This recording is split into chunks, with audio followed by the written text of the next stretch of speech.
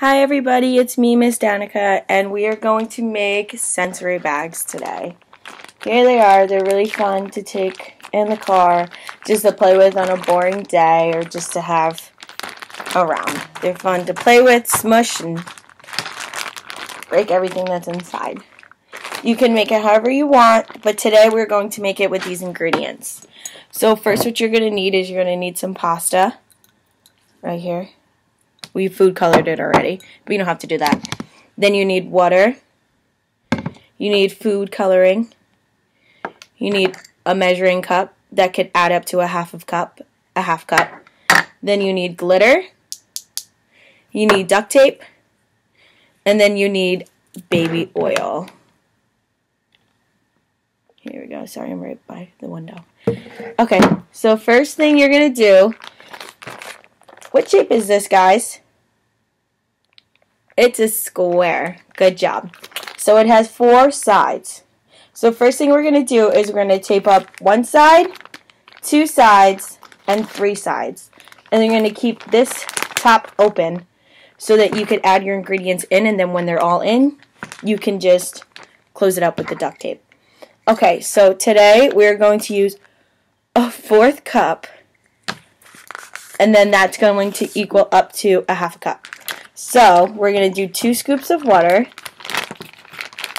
So that's 1/4 cup plus 2/4 cup equals a half a cup of water.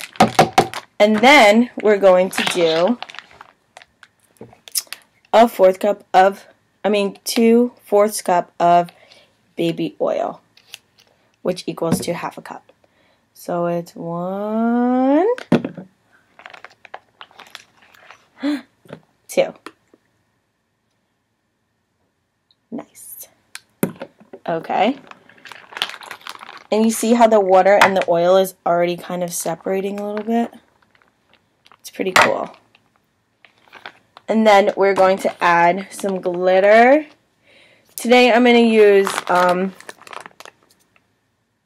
the silver one. Do a couple sprinkles, sprinkle, sprinkle, little star. And then we're going to do this one, the blue one. Sprinkle, sprinkle, little star. See? So it's like very visually appealing, very visually stimulating, I think. And then we're going to add our pasta right here. This is pretty cool, I think, because it's good for texture to squeeze the pasta and break it. So then we already added some food coloring to this pasta. And here we go. And then we're going to close it up. Could get a little messy. And then we're going to add our tape. Here, I'll show you guys. I'm going to tape it right here. Just duct tape it closed because you definitely don't want this opening. And then, here it is. It's fun to play with, and it's really fun to make too. And here we go. This is it. Thank you guys. Thanks for making sensory bags with me. See ya.